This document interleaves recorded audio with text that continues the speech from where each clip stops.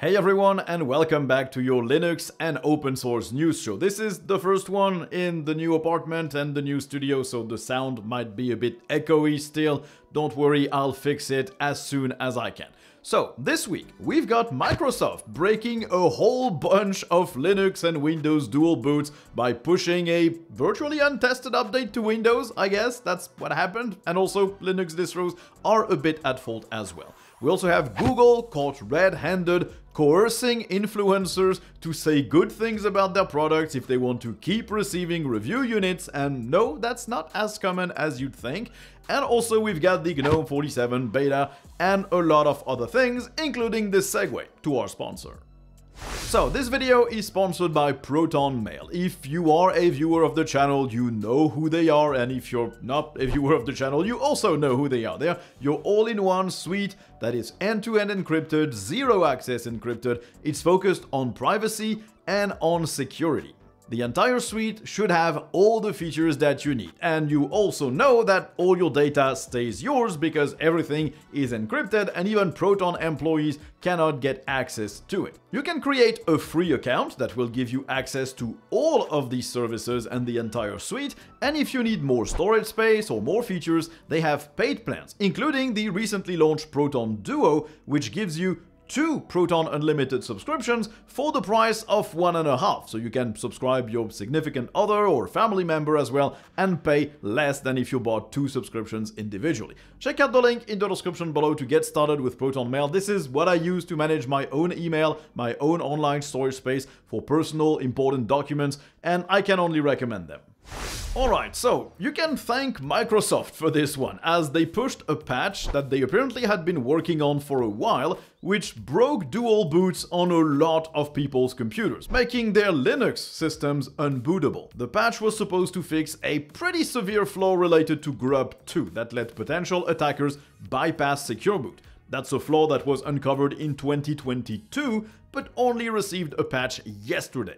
And in doing that patch, users who dual booted Windows and Linux and who had secure boot turned on received a nice little message along the lines of security policy violation or something went seriously wrong. The gist of the issue seems to be linked to SBAT, or Secure Boot Advanced Targeting, a way to declare which version of components that are part of the secure boot chain are patched for the latest discovered vulnerabilities. And also a way to say, this part is not secure anymore, it's not been patched, so yeah, secure boot, not okay right now. What Microsoft did is push a Windows update that told that secure boot chain to not trust any version of Grub under a certain level, because these versions were actually vulnerable and could be used to bypass secure boot and to compromise Windows. Now, Microsoft said that this update should not have applied to Linux and Windows dual boots, but they messed up and they did apply it to all of these systems, which is what caused the issue. But the affected Linux distros are also at fault here, because they should have shipped updated versions of Grub, at least if they said they wanted to support secure boot and they wanted to sign those versions of Grub for secure boot. It seems like people running Ubuntu 24.04 or Debian 12 were affected by this issue. Microsoft didn't really respond to anyone affected yet, as far as I could see, so the best option right now is to disable the annoyance that is secure boot or to uninstall the latest Windows security update, although this will likely reinstall itself sooner or later. And I'm sure some people will say that Microsoft intentionally borked these dual boots because they're evil and they want to kill Linux, but the truth is, they're just probably incompetent. Virtually every major Windows 11 update broke something for one subset of users or another. It's just very easy to check. There's been an article written about every single one of these updates because there's been a major bug with every single one of them. Whether that's due to Microsoft firing their testing team a while back and never replacing them, or because they're just bad at their job, or because Windows is such an old legacy spaghetti code unmaintainable mess that it's impossible to do anything without breaking something else. I don't know. What's sure is now Microsoft's actions are starting to affect other systems, which is really bad. But also some Linux distros really should revamp how they sign packages for secure boot and update their stuff. Google was caught red-handed trying to coerce influencers to say good things about their latest Pixel phones if they wanted to keep receiving phones to review. These influencers would still receive any form of Pixel device if they agreed to never feature a Pixel phone alongside any competing phone, or if they agreed to never show preference for anything other than the Google Pixel. Basically, you either had to lie about your own feelings and not really have a comparative review, or you just did not have a Pixel review on the same day as other creators. And it's not an interpretation that I'm making here, it is clearly labeled in text. There was a question you had to answer to get into the program, which said, if it appears other brands are being preferred over the Pixel, we will need to cease the relationship between the brand and the creator. Google even acknowledged there's a problem here. They said their language missed the mark, and they also said that the Team Pixel program, which is the one affected, is not meant for press or tech reviewers, but for specific content creators. But that's just pure gaslighting. Everyone knows a content creator that gets a free Pixel will make a video review about it. Even if it's just an Instagrammer using the Pixel to take their next set of pictures, they will still say some things about the phone. Also, some independent reviewers and tech journalists were grouped into that Team Pixel program for their review units, compared to other influencers like AimKBHD, who is not in that program. And if you think this is normal practice, that influencers or YouTubers or press, when they receive a review unit, they are basically muzzled, that's not the case at all. Even when I received the Steam Deck from Valve as a prototype, not even the real final version, I never even got a signed agreement on what I could talk about. Basically, no one really does that. If you only say bad things about review units from a certain company, of course they're gonna stop sending you products. But there's never a written contract saying that if you say something bad once or you prefer something else, then you never get review units anymore. This is way out of line. And now it makes basically every Pixel review completely untrustworthy, because you don't know if Google has the same agreement with any other reviewer, no matter what they say. So even if the review is genuinely very positive and the phone is excellent, you cannot really trust that review anymore. So pretty bad marketing here, Google. Now, the new Nvidia drivers are now finally available in stable form for Linux. Version 560 is the version that transitions to the open source Nvidia modules for supported GPU, so RTX and above. All benchmarks point to the fact that these modules perform just as well as the proprietary ones on the same card. So it's just a matter of licensing for now for most users. Nothing really changes. Well, that's not entirely true. These drivers also bring a bunch of fixes, notably to freezes in the plasma shell under Wayland. They also fix some issues with DVI outputs going to HDMI monitors. Multi-monitor setups should be better supported under Wayland as well. X-Wayland support received a lot of fixes as well, notably for running games, and there are plenty of quality of life improvements and added support for various things, notably enabling hardware-accelerated screen sharing through Pipewire, even if you have multiple clients. For example, you could be sharing your screen with hardware acceleration and also recording it with hardware acceleration through NVENC.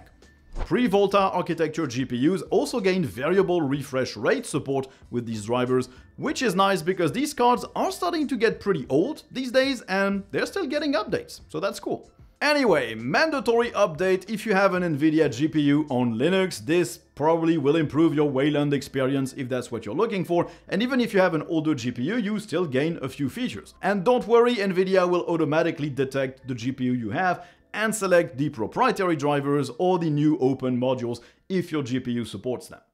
Now, GNOME 47 got its beta this week, a month before the final stable version. You can expect a lot of changes this time, with hardware-accelerated screen recording, support for binding actions to the buttons of drawing tablets and their styluses. You've got support for pressure ranges for styluses. There's also the first steps for the color management protocol for HDR support. There's the ability to better handle secondary GPU failures. Accent colors are now a thing, and the calendar can import ICS files with drag and drop. The console now supports screen readers again. Microsoft 365 support in the online accounts now works pretty well. There's a new optional extension in the official GNOME extensions package that brings back the system tray. The Epiphany web browser received a lot of changes as well, like auto-filling fields in web pages, a privacy report, importing passwords from CSVs, bookmark sorting, bookmark search, and a lot more.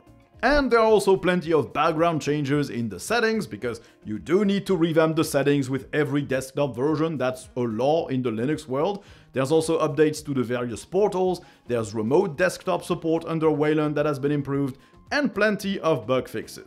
GNOME 47 is going to be a very interesting update, much bigger than GNOME 45 or 46 ever were, and obviously you can expect a dedicated video on the channel about this specific thing. I think it's gonna release in mid-September, so you can expect the video around that time. Now, KDE published a few results from the data they collected through their voluntary user feedback/telemetry tool. This thing was introduced with Plasma 5.18, it was always opt-in, and it let users choose which level of data they wanted to share. And now we have a few conclusions. For example, Wayland adoption is a measly 45% for the ensemble of KDE users. But if you filter out KDE 5 users, then you are at about 80% Wayland use for Plasma 6. X11 users of Plasma seem to mostly rely on AMD GPUs, but Nvidia still holds a big share, whereas on Wayland, Nvidia's share is much lower. They also noticed a while back that more people than they thought still used 800 by 600 or 640 by 480 displays, notably for virtual machines. They also use that data to make decisions when developing stuff for KDE. For example, a while back someone claimed that no one still relied on OpenGL2, and so they could make a change in their codebase to drop this older version. But when they checked the data, they noticed 5% of their user base still relied on OpenGL2 and had no access to something newer, so they decided to not go through with that specific change. Ultimately though, it looks like that telemetry project didn't really work out. Apparently a lot of decisions that they had to make simply did not have the data to decide one way or another, or if they had the data, there was just way too little of it to be of any real use. At some point they wanted to add more stuff that users could opt in to share, but the issue was, once users have set the level of data they're willing to share, you can't really sneakily add anything to what they agreed to, so you need an extra new data collection step for the users to choose, or you need to warn the user, and the current implementation simply doesn't allow for that. In the end, they did gather a bunch of user feedback, but it doesn't look like this thing really serves its purpose. In most cases, it doesn't provide the data they need to actually take a decision, so they're gonna propose a revamp of that system at Academy to see how they could handle managing all of this and really having some actionable stuff that they can look at. And let's finish this with the gaming news. It looks like Linux now caught up to, or even surpassed, Windows in terms of games performance. Jason Evangelho, who you probably know of Linux for Everyone, or he worked at Thunderbird, now he's back to writing at Forbes. And he wrote a nice comparison benchmark run on the latest Framework 13 with the Ryzen 7 7840U and its integrated graphics. In his tests, Windows took a small win on Total War Warhammer 3 and Forza Horizon 5, but Linux, represented by Fedora 40, got better FPS than Microsoft's operating system in Shadow of the Tomb Raider, which is a native Linux game, but also in Cyberpunk 2077, which is not native and runs with Proton. And that performance gap got even bigger when you enable FSR.